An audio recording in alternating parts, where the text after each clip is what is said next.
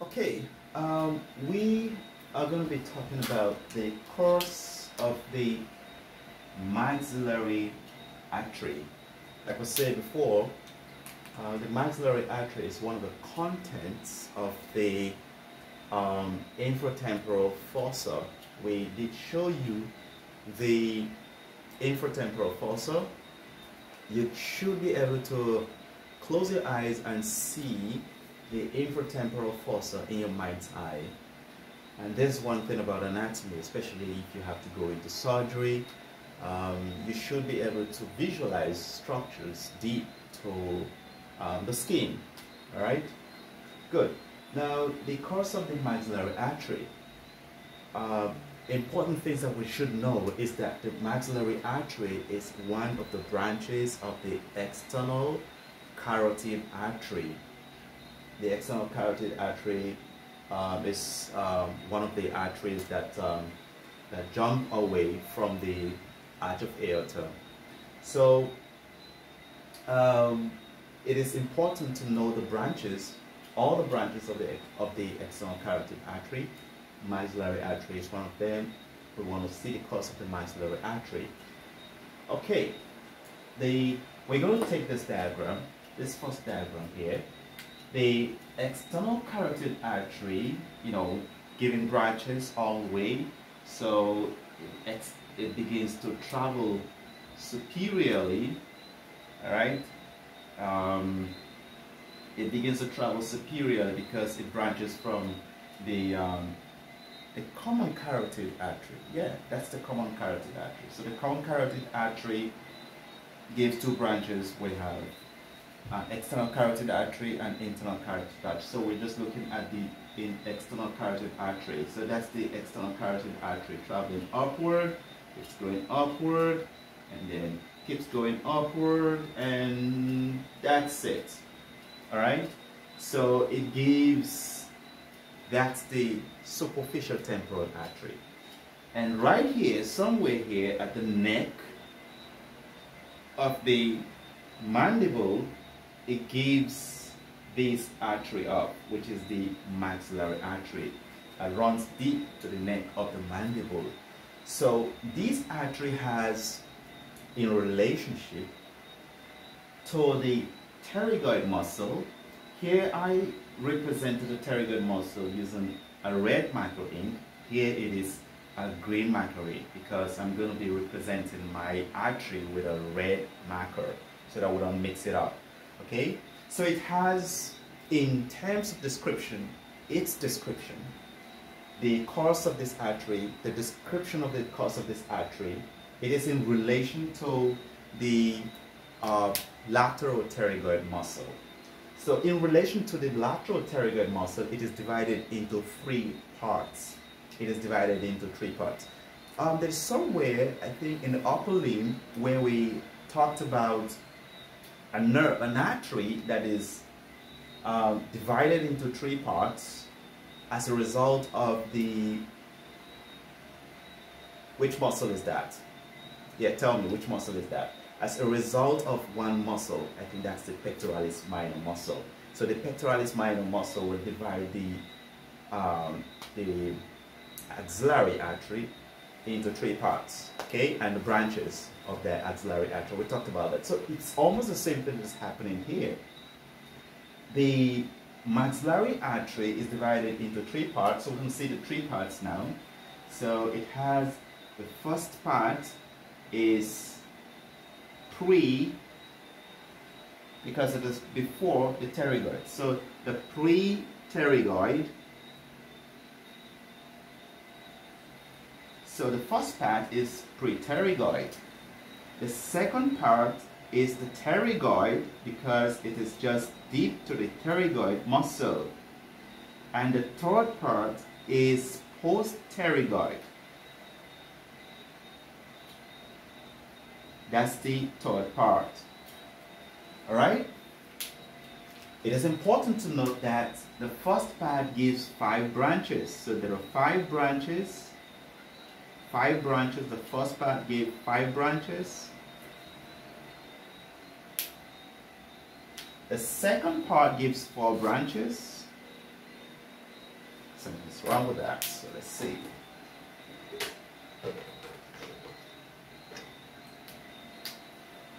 So the first part gives 5 branches, the second part gives 4 branches, and the third part gives 6 branches.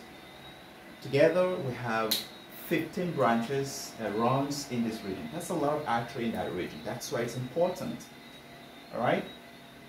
So we look at these arteries one after the other. So remember that this artery runs all the way. It's going all the way there. So that's the artery. It runs deep to the neck and continue to run all the way there. And I'm going to use this as a dotted line, and that's it. Alright, and gives a lot of branches. So it curves from here to here. So this is the pre-pterygoid, because it's before the pterygoid. This is the pterygoid, portion, and this is the post-pterygoid portion.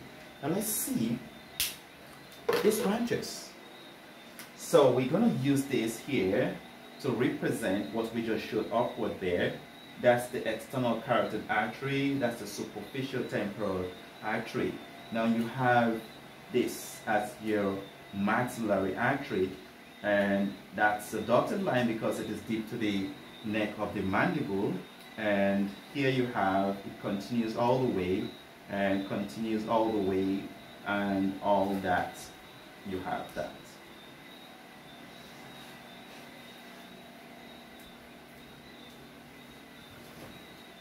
So we don't see those branches now. Okay, that's the artery. That's the whole course of the artery. So we want to see now the branches of this artery.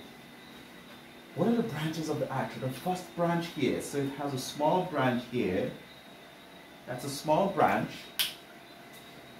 Okay. That's a deep auricular artery. So that's the deep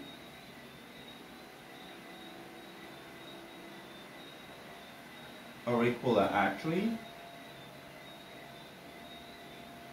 That's a deep auricular artery. And then we have the next one here. It's going to the ear all the way there. So that's your anterior tympanic artery, because of course it has to supply around the ear and the tympanic membrane. That's the anterior tympanic artery. And then we have, okay, there's something that we need to talk about here. It's important that we talk about there. This is the pterygopalatine fossa. That's the pterygopalatine fossa. That's a pterygopalatine fossa. Now the pterygopalatine fossa has an opening of a foramen there. That's a foramen. That foramen is called a sphenopalatine foramen. That's a foramen. That's a sphenopalatine foramen. And then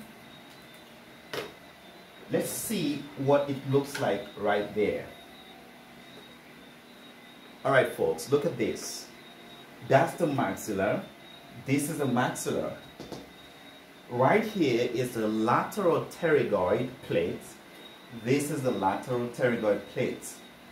Now, between the lateral pterygoid plate and the maxilla, the posterior margin of the maxilla, there is a small space right there, which you can see. I hope you can see that.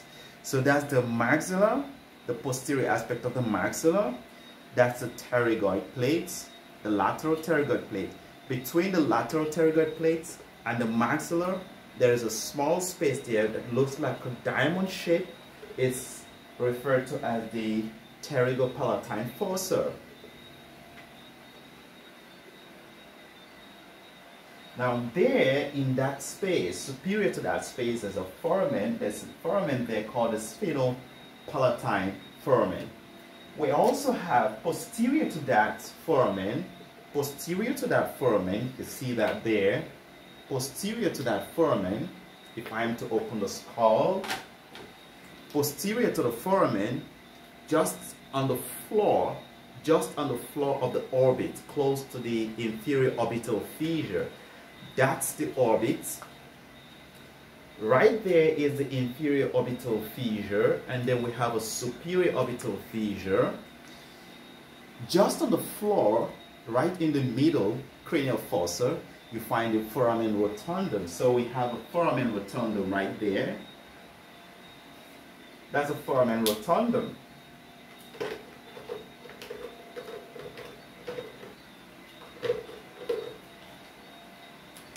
We have a foramen rotundum right there. And then we have posterior to the foramen rotundum is a foramen ovale. That's the foramen ovale. And inferior or posterior to the foramen ovale is the foramen spinosum. So they're important for us because it's important for us to know that arteries will have to drive into from the extracranial compartment into the cranial compartment. So these arteries have, some of them have two courses. So there is an extracranial course and there is an intracranial course. So these, the first branch is a deep auricular artery, and then we have an anterior tympanic artery, and then we have this artery that runs all the way going into this foramen spinosum. That is the middle meningeal artery. So the middle meningeal artery, so we have that as the middle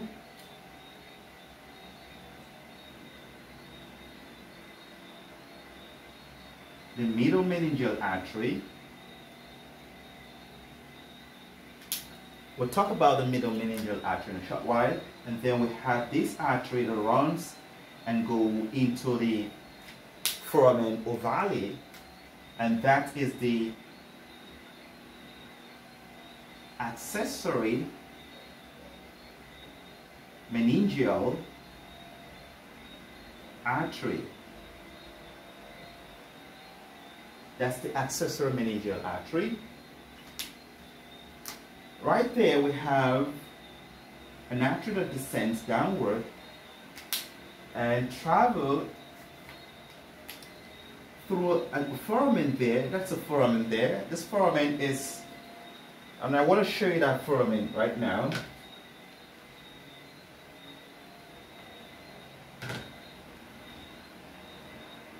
Let me get the foramen.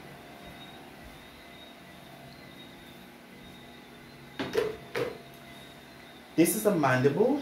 I'm sure we can see the mandible. In the medial surface of the mandible, there's a foramen called the mandibular foramen, and that helps to drive structure through the foramen into a canal. And the canal opens all the way. Look at that. It opens all the way right there, exits, and that is the mental foramen. So right here we have an opening here called the mental foramen, and that's the canal. I'm going to use dotted lines because we're supposed to be seeing it from the other side.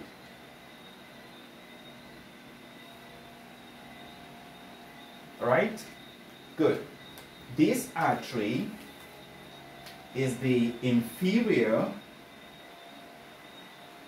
alveolar artery.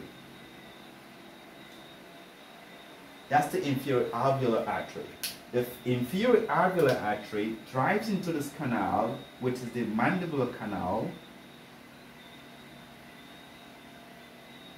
and then exits as a mental artery.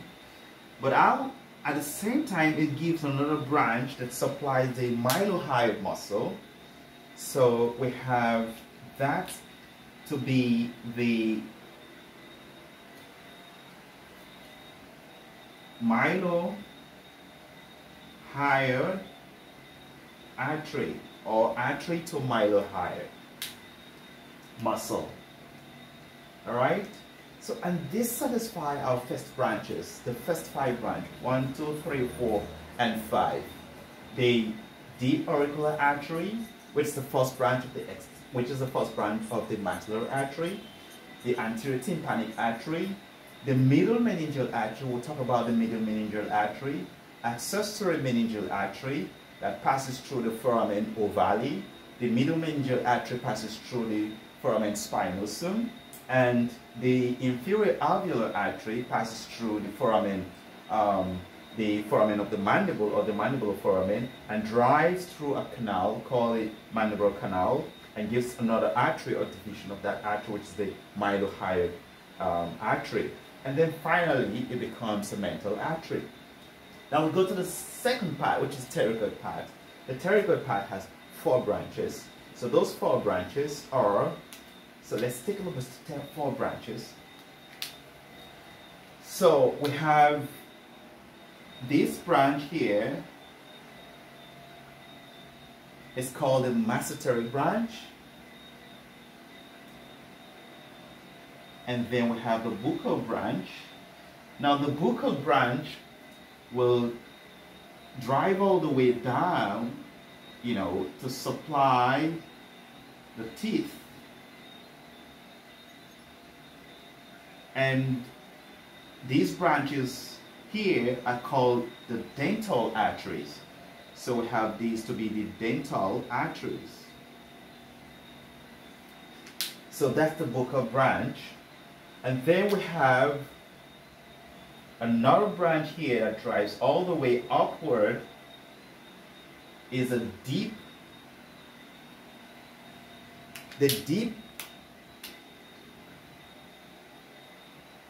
temporal artery. The deep temporal artery, that's the deep temporal artery. All right? So, and then we have the pterygoid branch.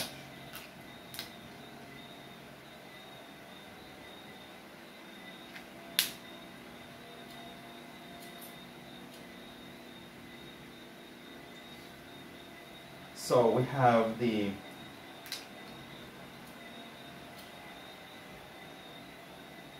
okay.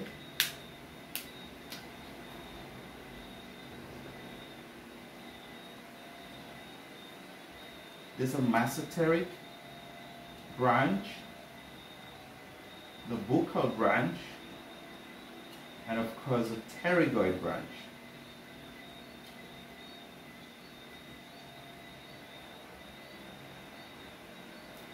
And that's the deep temporal artery. So we have 4 branches: the deep temporal artery, the pterygoid branch, the buccal artery, and the maxillary artery, making 4. And these are found at the pterygoid region, pterygoid level. Now the final level, the final layer of the maxillary artery, we have the following. There's 6 branches. So we have this artery that drives all the way up. That's the pharyngeal artery.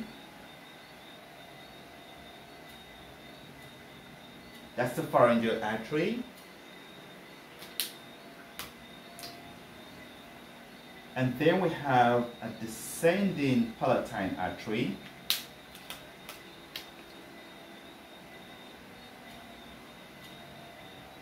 A descending palatine artery. That's a descending palatine artery.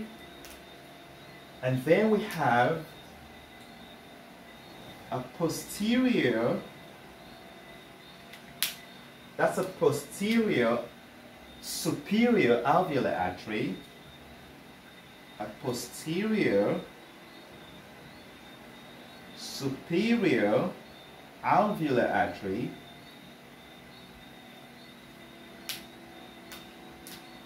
And then here we have this artery that drives into the sphenopalatine foramen, and that is the sphenopalatine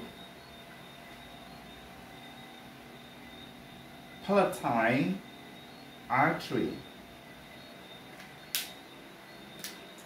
And right there we have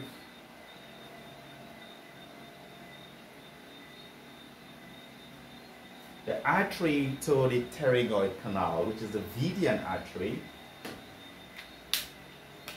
So this is the artery to the Vidian canal, the artery to Vidian canal, or the pterygoid canal. Artery to pterygoid canal. Alright, so let's see how much arteries we have here. We have the sphenopalatine artery, 1. We have 2. We have 3. We have 4.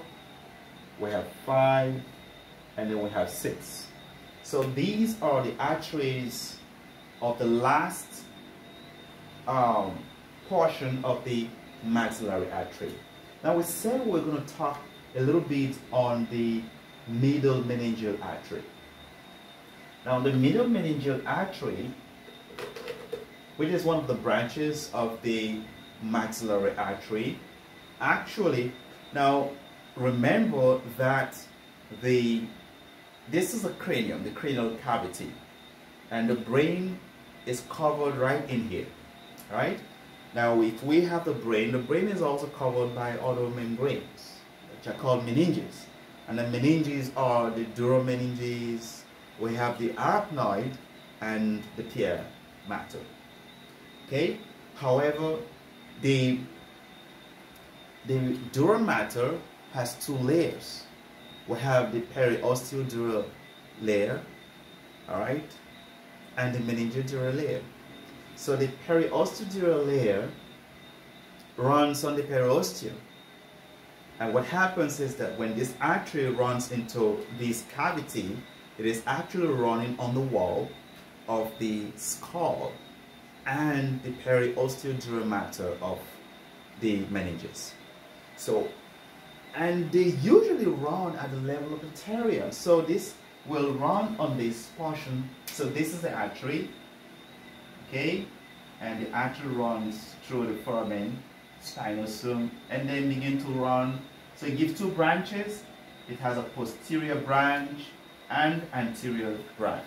So the anterior branch inside is usually vulnerable to laceration if you have a fracture of the pteria at that level. So if individuals suffer a blow at the side of the head, usually you may have a rupture of that artery that can lead to epidural hematoma. And that's very important to take note of. Now, I guess you guys, this is a little bit complicated, but if you follow the video one after the other, you would see how I have represented each and every one of it. Thank you very much for your time.